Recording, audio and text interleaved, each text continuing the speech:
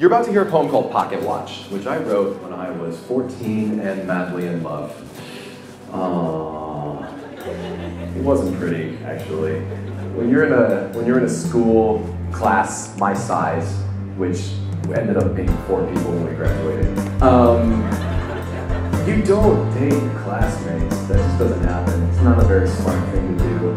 And when I was writing this song, what I began thinking of was exactly the position that God had within a relationship here on earth.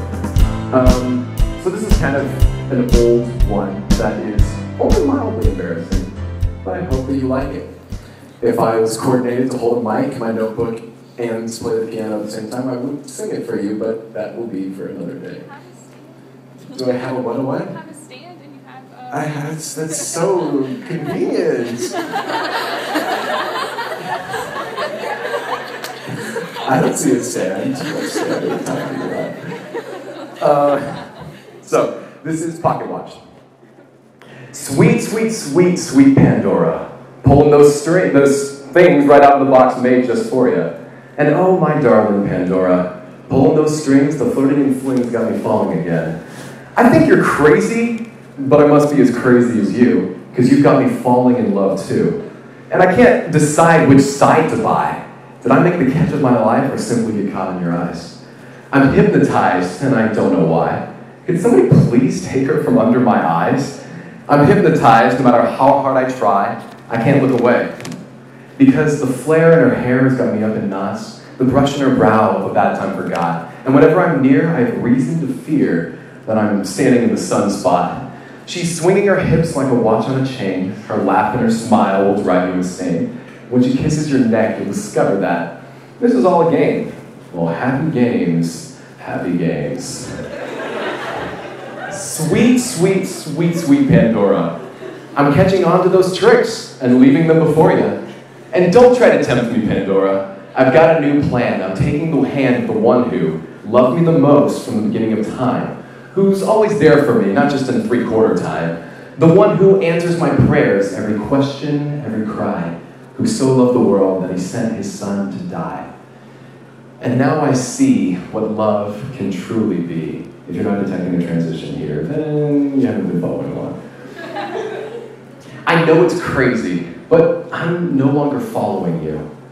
I'm asking God what I should say and do. I've made my choice, and I'm sticking to my faith. And if you love me, then this shouldn't be so hard to take. A roadmap, a street sign, a phone book, a fence line, a stone wall, a stairway, a menu, a survey, a light switch, a chamber, a doorway, a stranger, a poison, a steak knife, a journey through this life. So many choices you force me to make, but I know what I will do. I'm hypnotized, and I don't know why. As long as my heart and soul are tuned to the skies. I'm hypnotized no matter how hard I try. I can't explain how the love from above has let me see the day when I come to find Christ through my faith and his grace. Now the spirit inside has got me on a ride, and I'm waiting for that new day. The girls of this world, they've got me on my toes. I stay close to God because only heaven knows how to live and to love, and that's the way it goes. The greatest love that I ever chose. And you still drive me wild, but I'm wild with glee. That the Father watching both of us loves both you and me. And if you love God more than you could ever love me, then I can see a brand new romance waiting to be.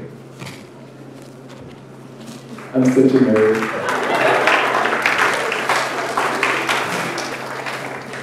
So if you're wondering why I wasn't really catching up on like Friends or watching television shows back in those days, that's because I was doing this in my room with a pillow right here for you. No, I'm just kidding. So